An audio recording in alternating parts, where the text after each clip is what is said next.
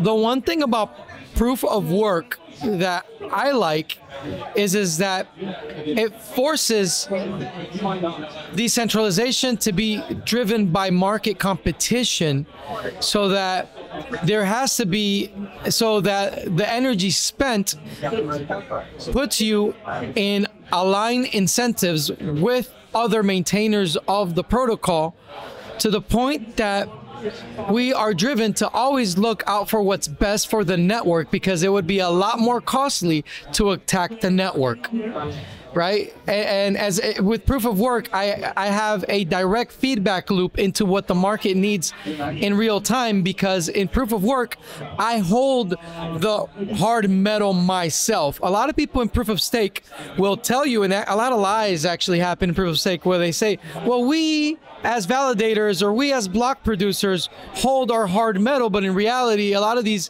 people are you know, the validators are just rented out Amazon servers, and it's a shame. It really is. And so that's kind of my set challenge there against proof of stake. What are your thoughts? So yeah, I don't disagree. There's a risk of a takeover, but I would argue that risk is also present in proof of work.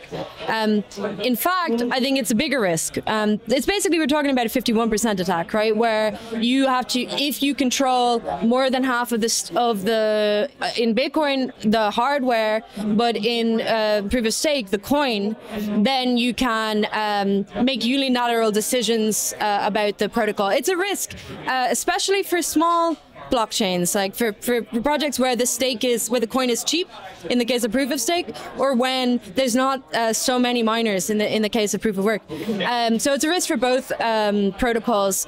In the case of proof of stake, though, it requires an attacker to buy up 51% of your coin. Hypothetically pumping the price of the coin. And there's a good article by Vitalik where he explains, he's like, okay, so if this happened to ETH, right, we had someone buy up 51% of the coins. Firstly, the coin would, like, theoretically double in value. Then we, the legitimate chain, like the chain that has been like an attempted takeover, could choose to fork away from this attacked chain. And then if we as a community decide to fork to preserve the chain, we could, for example, say those coins that were taken in the 51 hostile takeover, we invalidate them, we burn those coins.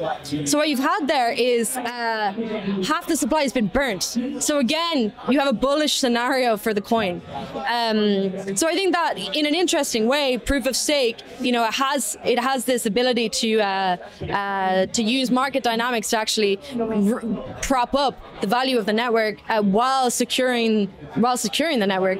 And at the same time, I think that it shares a property that proof of work has, whereby the miners in proof of work are incentivized to look after the coin because it's their bottom line. In the same way, in proof of stake, your infrastructure is also bag holders. So they have an alignment. I see an alignment of incentives.